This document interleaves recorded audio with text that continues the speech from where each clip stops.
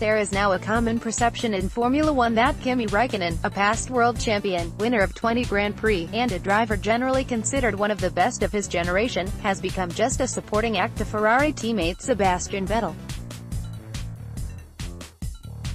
Popular opinion in the F1 paddock considers Vettel to be Ferrari's preordained championship contender, that Raikkonen is little more than a lackey, enduringly present in Maranello merely to perform the driving equivalent of carrying Vettel's case, shining his shoes and doing anything in his power to ensure Ferrari's contemporary answer to Michael Schumacher fulfills his destiny.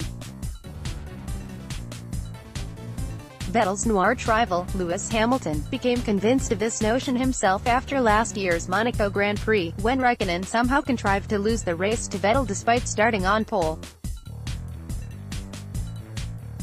It was a one-stop race, which Raikkonen led into the first corner, on a circuit where successful overtaking is harder to find than manufacturer opposition to Fernando Alonso's quest to win Le Mans.